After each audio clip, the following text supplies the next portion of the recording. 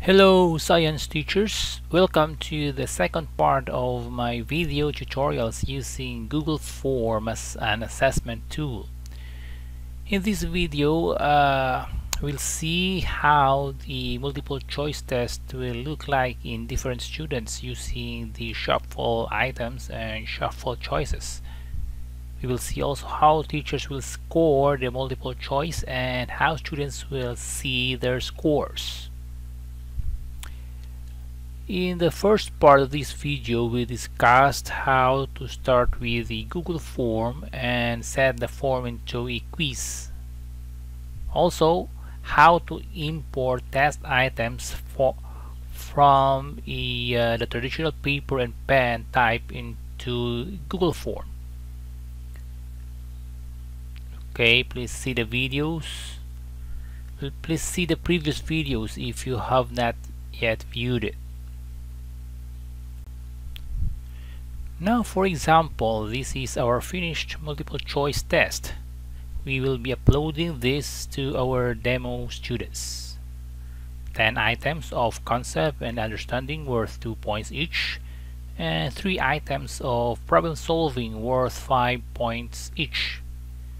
In my later video, I can create another demo video on how to score problem solving type with a simple rubric of the student solution.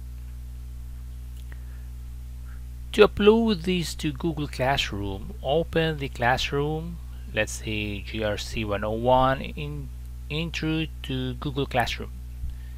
Then classwork, create. We will create a quiz assignment. Write the title.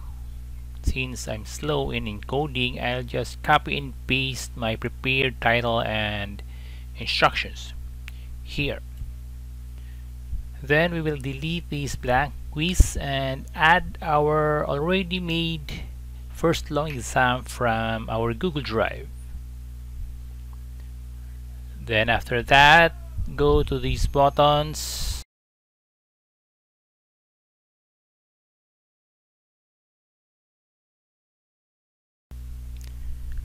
Change the points to 35.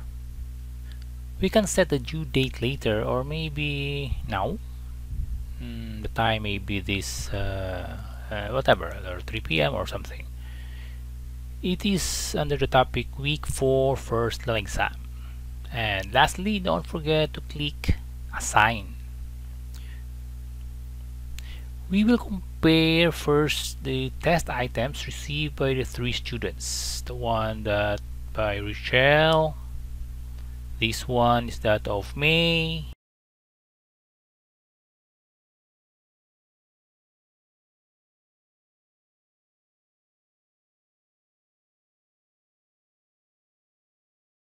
and the last is that of Fizz.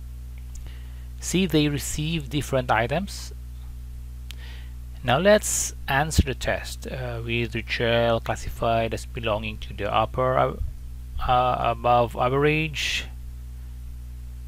Okay, may let's say average, and Fizz as those belonging to the below average. So I just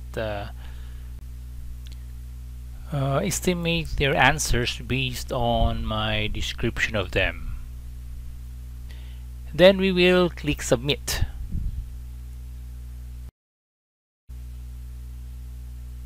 Let's see the scores of our 3 students. Here it is. Here's how the students' response will look like. Then we can send a score of these individual students.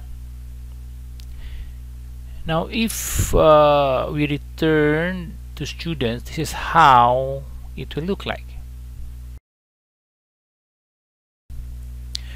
Let's record the final score of the students because we will be returning it in their Google Classroom. Before, it was only in their email.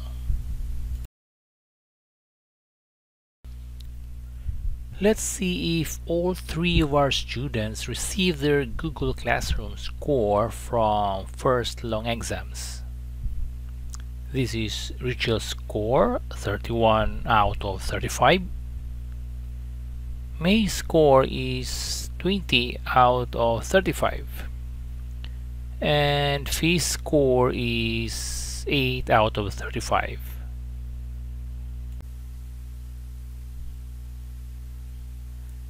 I hope you learned something from this video tutorial.